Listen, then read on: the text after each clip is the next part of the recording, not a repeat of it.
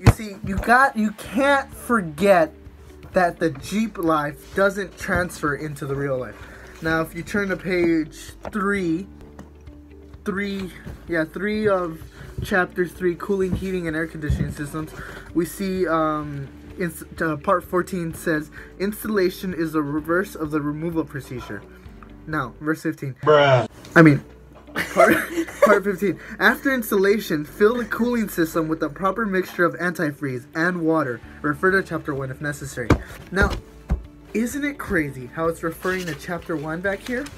Now, I really, really think that the Jeep is not only you, but it's who you're supposed to be.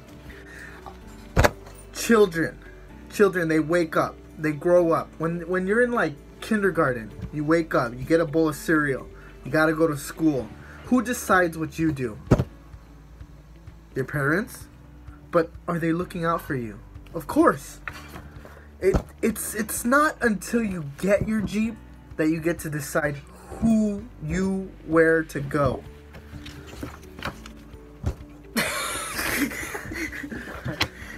Don't ever forget that. And I tell little Jeepers out there, I tell them, hey, it takes a lot. It really takes a lot. You get to chapter 10 and you're looking at the suspension steering systems. Let me read you a little bit. The front suspension of a 1987 through 1995 models consists of a solid front axle suspended by two semi-elliptic multi-leaf springs and a pair of hydraulic shock absorbers. The leaf springs are attached to the axle by U-bolts.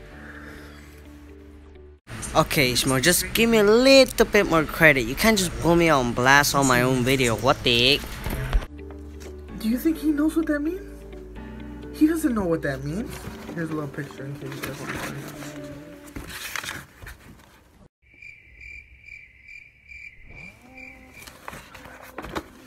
I really